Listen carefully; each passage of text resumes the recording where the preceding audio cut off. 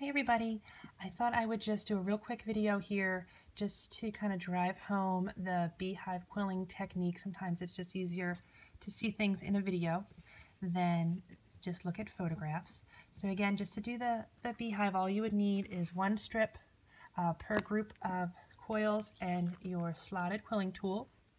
So to start, we're going to go about half an inch down or so from the end. I'm going to curl my tool towards the short end of my strip, and it's going to be about 4 turns. 1, 2, 3, 4. And I'll hold it for a second and take it off my tool. And when I turn, you'll see I sort of have the first beginning of a beehive.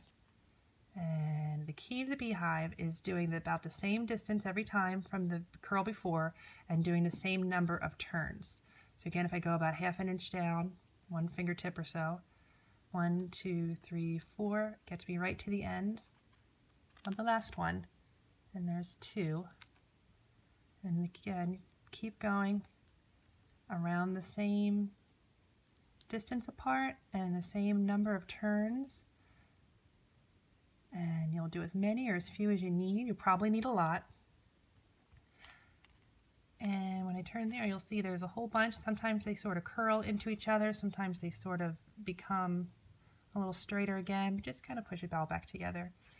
If you do less than those 4 turns, you sort of end up with more of a wave pattern. Let's just do a couple examples here of just 2 turns. And oops, you can see it's more of a wave than the full beehive there. Maybe that's what you're looking for. And when you get to the end of your strip, you can decide how you want to use these.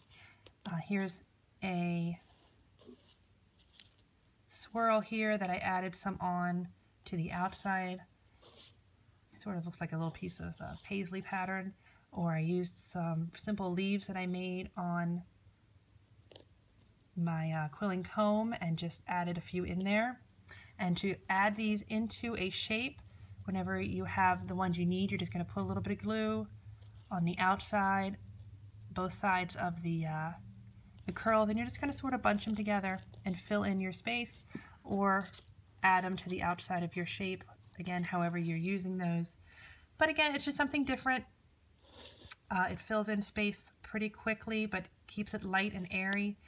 And it's just something new to try. So I hope this video helped a little bit, and I hope you'll give it a try. Thanks so much.